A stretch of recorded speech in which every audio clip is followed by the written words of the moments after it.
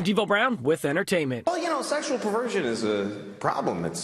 You can't stop it. Louis C.K. has admitted allegations of sexual misconduct are true. The announcement comes one day after the New York Times published an expose with 5 women accusing the comedian of performing lewd acts in front of them. In his statement today, C.K. apologized and expressed remorse for the sexual encounters he had with the female actors and comedians. In the wake of the New York Times report, Netflix has axed its planned stand-up special with the comic, and his controversial new movie, I Love You, Daddy, was dropped by its distribution company 1 week ahead of its release date.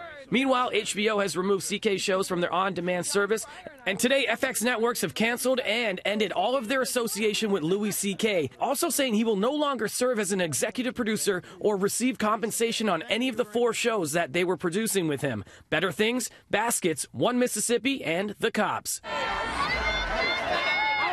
Ellen Page has accused director Brett Ratner of sexual and homophobic harassment. In a lengthy and scathing Facebook post, the Canadian actress alleges director Brett Ratner outed her as gay at 18 years old with a homophobic slur while on set of the 2006 film X-Men: The Last Stand, which Ratner was directing. Page says, quote, "He outed me with no regard for my well-being, an act we all recognize as homophobic. I proceeded to watch him on set say degrading things to women." Fellow Canadian actress Anna Paquin is backing Page up, tweeting she was there when the comment was made. In her post, Page reveals other incidents of sexual assault from unnamed directors when she was just a teenager.